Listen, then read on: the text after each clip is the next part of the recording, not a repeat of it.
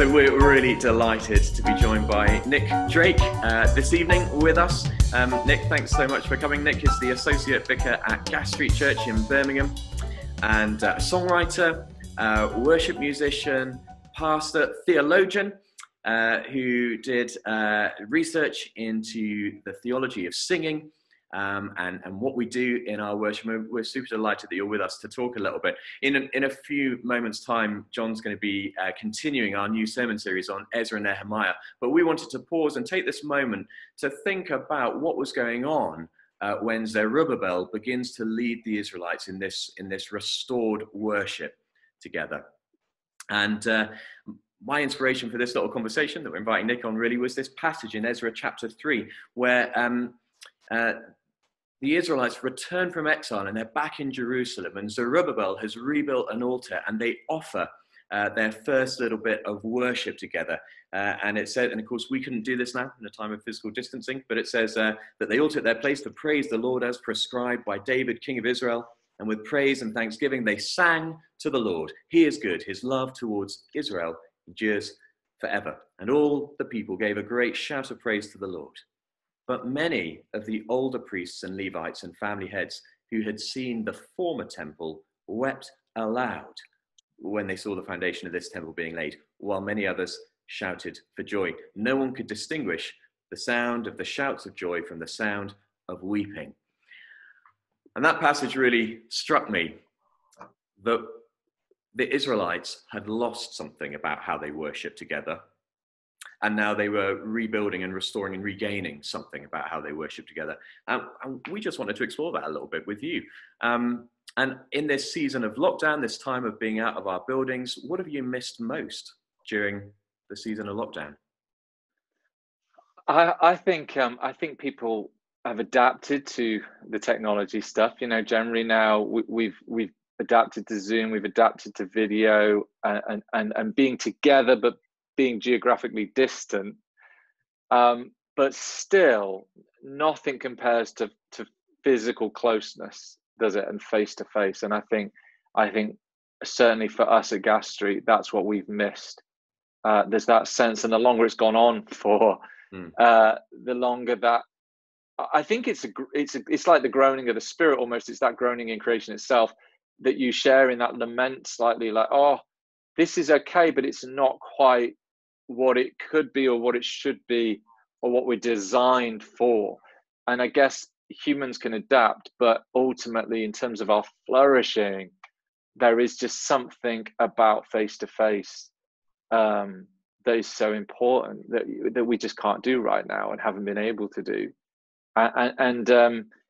You know, we're looking at Acts 2:42 to 47 this Sunday, and those marks of the early church, and you could summarize it in one sentence, basically being together, being face to face and gathering around, eating, i.e. like table fellowship, like Jesus at the center, and that memory of all the times he met with people around a table, being at the heart of worship. And I think that's the challenge, and that's the thing I think we're all missing, aren't we, in this season. Two of the core Christian worship practices, singing and communion or Eucharist, are the two most dangerous things for passing on the virus. And I think, it's an unprecedented challenge for the church. And so it's been fascinating to kind of observe and also be within, because those of us at potentially different ends of the worship spectrum, like Pentecostal charismatics, those who love singing, and spend a lot of time in singing, have got the same problem as more traditional Eucharist-centered worship. So it's a shared problem. Singing is something that people of God have always done. So when we go to the Bible, often your first reaction is, oh, well, I can't think of much singing in the Bible, or there's so many other things that are in the Bible. But actually, when you start looking in more detail, you see that people of God singing so much throughout Scripture, and particularly seemingly at key freedom moments. And again, that's something that resonates in the wider culture. Hong Kong in the last few months, you saw that singing in the streets breaking out. Apartheid South Africa singing, racial injustice being exposed at the moment, singing on the streets is one of the things, the hallmarks. So there's something, I think, in the nature of what it is to be human, of how God's created us, that is to do with being free, and being free means you sing.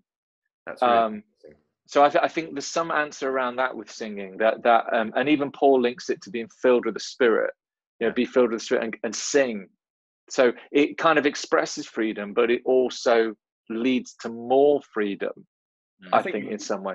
I think you put your finger on something else then, Nick, as well, in linking it to the idea like how it's used in like the protests around racial justice, or how it's used in Hong Kong or apartheid. There's something about singing being an expression of hope for a better world.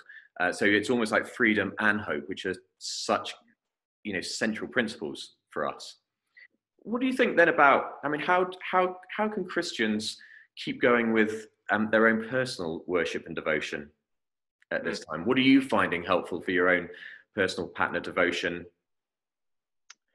And like John, I think we were talking just before this, music for me, and for John, and I know you, Graham, as well. Music's always been a key thing for me, for my expression to God, my participation in who He is. So, and as you can see, the piano behind me here, like I have the luxury of like a kind of study and music room all in one. And so I find music and worship at home just so important, and just sometimes, I've just played without any words, just to play, just to have even 5 minutes to just express something, it is key for me. But also staying involved in people. But I'm in a small group. We do every Tuesday night on Zoom, and again, there are times, I'm sure all of us were like, oh, I don't want to do, I'm so maxed out of Zoom or whatever. But every single time you come out of it like, oh, I'm so refreshed, like to have prayed with people, to have had people pray for me, to share burdens and stuff. And then simply the age-old stuff of just spending time in your own Bible study. I've been doing some deeper reading of Revelation. I just getting into that. And I have seasons where I do more Bible in a year, like bigger chunks of reading. But right now in this season, I felt actually, no, I just want to go a bit deeper into bits of scripture, and just because part of all this season has been trying to understand what's going on. I mean, everyone's trying to understand what's going on, but the only place we truly get that understanding is going deep into scripture and getting that God perspective. Something I wanted to ask you, Nick, is what's, I guess I wanted to ask you that question of what you thought, what's next for the church? What's going to come in this new season? What do you feel like? And I know I'm not asking for a big prophetic moment here, but what do you feel coming for you guys at Gas Street? You as a family, you as a leader, what do you feel like's coming for the church? I think there's incredible opportunity with incredible challenge. As I said, I think online church, 5-10 years ago, it was like a technical theological debate. Can church ever be online? Is it truly church? Personally, I think yes. It has to have been for this season. And it's a really interesting theological thing, because suddenly praxis, like what you do, is your theology.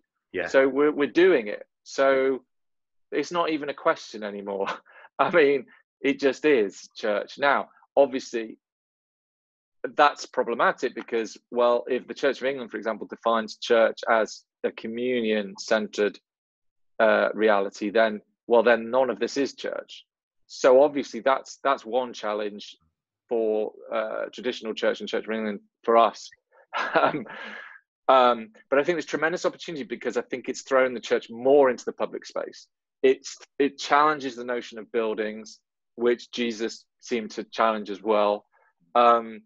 It forces us out there. It makes church and talk of church more normal. I think, with our neighbours on our street here, it's been so much more easier and normal to talk about church and prayer. And so I think it's a tremendous season of opportunity.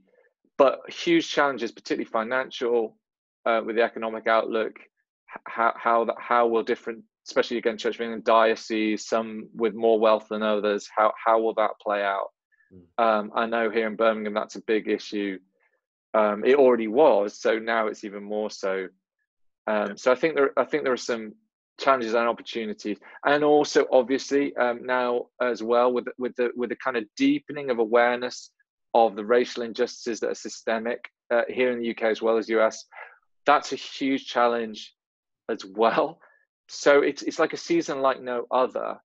I think for the church, opportunity and challenge, and again for Gastry, that's why we're about to launch an Acts series, because that's what you see in Acts. Or through, you know, opportunity, challenge, and even in the challenges, even in the prison moments, come greater opportunity, which is interesting again, and to track through. One thing I would love to ask you, Nick, and you as well, Graham, is what practical things could everybody listening, whether they're a worship leader, musician, or not, what can we do to worship at home? What can we do to stay focused on God? And what can we do to deal with the fact that we're not going to be together for a few months? And I think one of the things that Christians can be doing is recovering the practice of lament a little bit at the moment. And by that, I don't mean kind of feeling horribly miserable about stuff. I think one of the things that lament does is it expresses what is lost that we long for. And in doing so, it helps us understand what we truly value, what we love, what we desire, what we appreciate. And of course, we know it's a spiritual principle of the Bible to practice gratitude, to practice thankfulness, give thanks in all circumstances. And actually, the very nature of lament is that it helps you focus on the thing that is lost that you love, the thing which you value. I think of Psalm 37. How can we sing the songs of Zion in a foreign land? And there's that little bit of a kind of, we yearn and long to be together, shouting, singing the praises of God as one people. And the very fact that we've lost that, helps us realize how much we long for it, we yearn for it. But it also points us forwards towards what we hope for and what we work for. So I think lament is part of that. That's great. And I think just to return to what I said before, I think getting our eyes into Scripture. Again, I've been studying Revelation, and the one commentator I was reading said, John could have given the churches he's writing to any number of visions of Jesus, like stories of Jesus that he knew. Jesus on the beach, cooking, Jesus walking on water, Jesus, any number of stories from Jesus' life. But what he gives is a vision of Jesus as he is now, the heavenly ascended Jesus, and that's what he felt the church is in lockdown, in a sense, and for a different reason, in persecution. That's what they needed, and they needed that because it lifts their eyes to the one who's overcome, the one who's victorious, the one who's going to restore all things through him, in him, by him, the victorious Lamb. The way to win is by losing. The way of the cross is the way. And I think that is the key thing for us at the moment, for the church, the big church, all of us, is like fix our eyes on him and draw strength and resource from him who's overcome. And that's always the message. But I think the temptation in lockdown, the temptation in all that's going on, is to have our eyes just down on the ground and on the next step, the next day, the next thing to do, the next challenge. And there's something about getting into Scripture that lifts our eyes up. And worship is the key way to join our hearts to what our eyes see in Scripture.